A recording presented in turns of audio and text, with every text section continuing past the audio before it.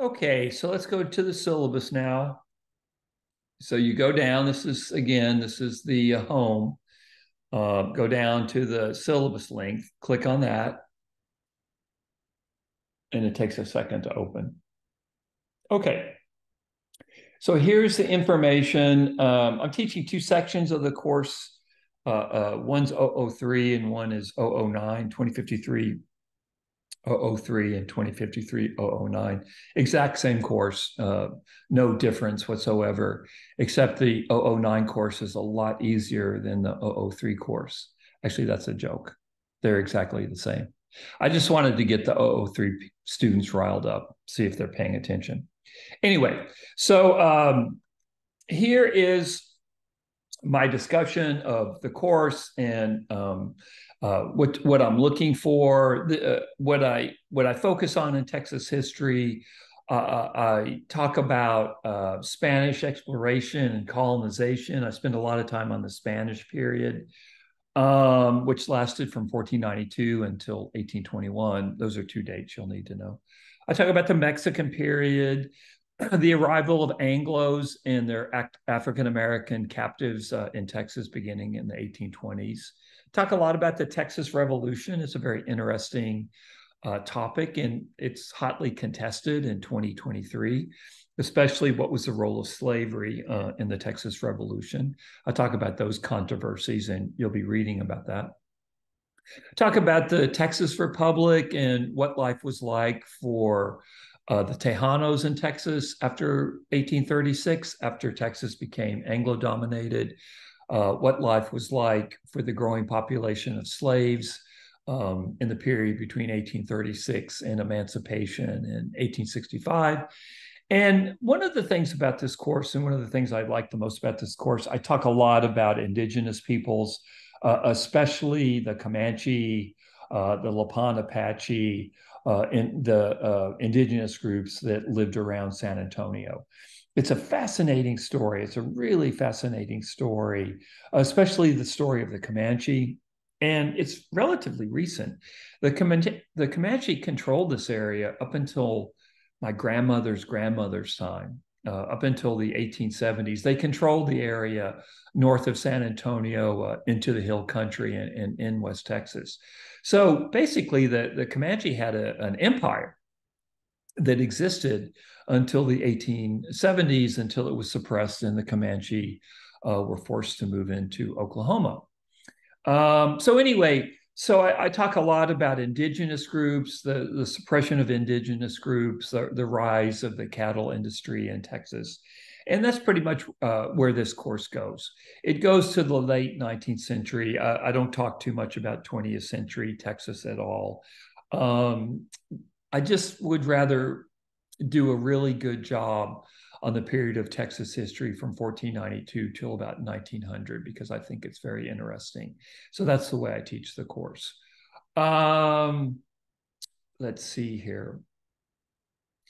You know, one of the things I want to talk about up front, I'll talk about the quizzes and the midterms, but just to get you guys off the schneid, as we say, the first quiz is going to be posted on Friday morning, August 25th, which is a week from next Friday. It's 9 days from today.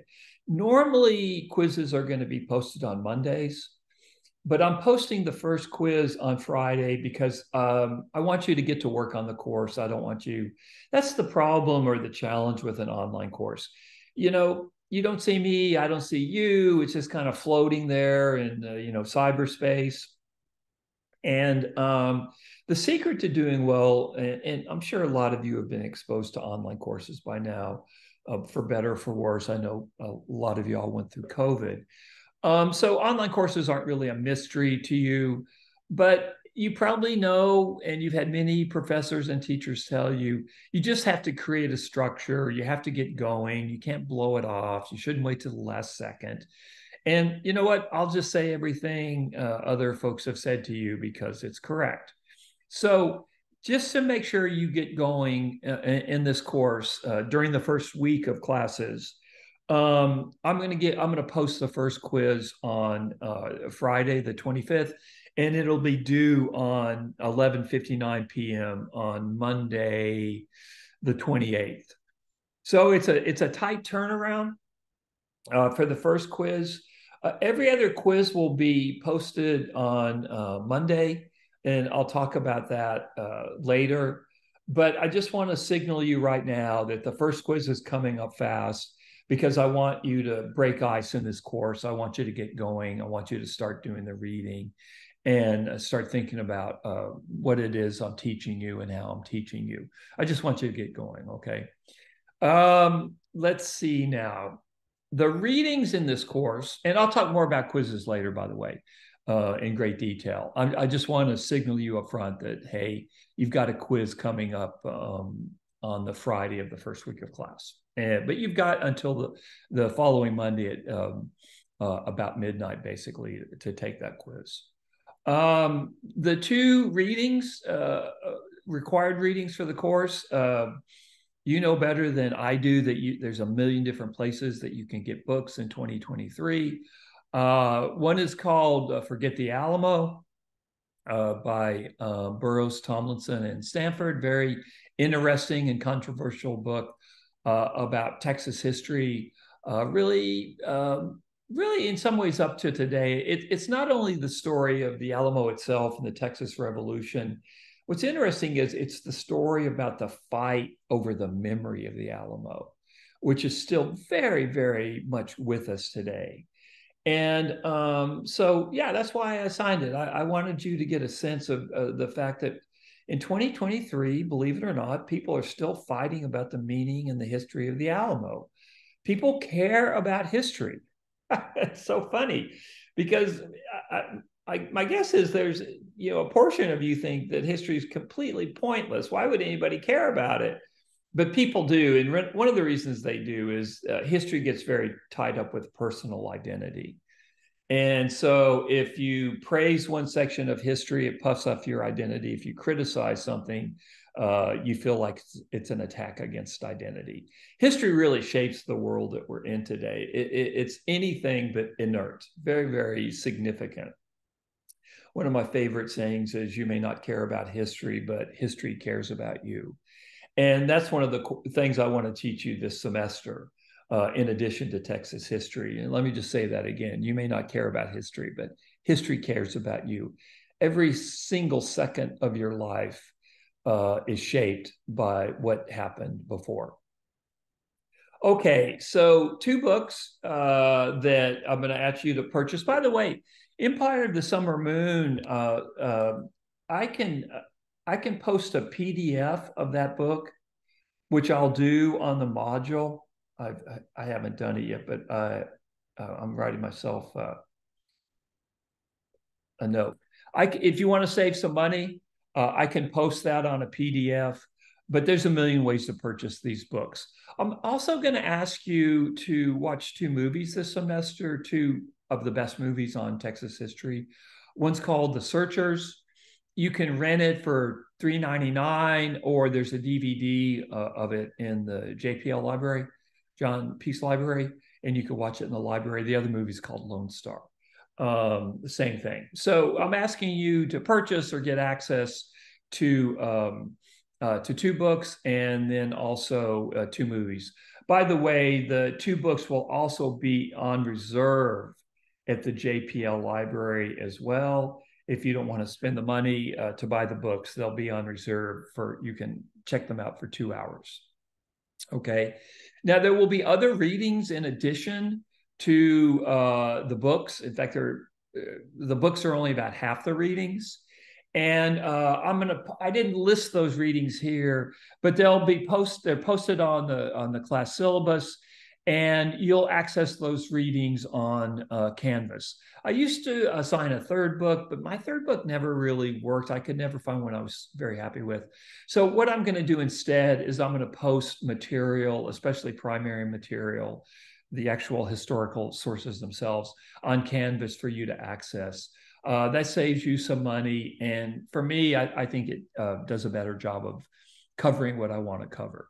So there's books that I'm asking you to read, movies I'm asking you to rent, and there's other material that you will access via Canvas. You'll also be watching documentaries that I post. I'll post those URLs on Canvas as well. Everything really goes through Canvas. Let's see here. The quizzes and midterms. The quizzes, there'll be a quiz almost every week this semester. I quiz you heavily because I don't think students do the reading unless they're quizzed. I never did the reading unless I was quizzed. I wasn't really the best student as an undergrad. So anyway, I'm trying to learn the lessons that I wish I had learned earlier. So there's, I think, 11 quizzes. They're almost every week. And I'm dropping the lowest quiz grade. So the lowest quiz grade will be dropped. You might have a bad week or miss one, but so I'll drop the lowest quiz grade. And then there's 3 midterms. The first midterm, I think, comes in week 5, and it just covers the material between now and week 5. The second midterm, I forget when it is. It's probably like week 10 or something like that. And it covers the material between midterm 1 and midterm 2. And the same with midterm 3. It covers the material between midterm 2 and midterm 3. So I'm calling them midterms, but there's no cumulative final in this class where you have to, you'll be tested on everything you've learned from August 21st until Thanksgiving or the week after Thanksgiving. So the midterms are the discrete parts of the class. Okay, so that's important to note. I don't drop the midterm grades. Those all count. But I do drop 1 quiz. So a lot of tests in this class, a lot of quizzes. I just want to keep your head in the game. There are extra credit opportunities in the class, which I'll talk about that as the semester goes. The most popular one is students visit the missions and take a picture and send it to me. And students really love that extra credit because you're going to learn a lot about the missions and the folks that live there, both the Spanish and the indigenous people. But there will be extra credit in this course as well. Okay, let me stop there, and then I'll start another podcast in a second.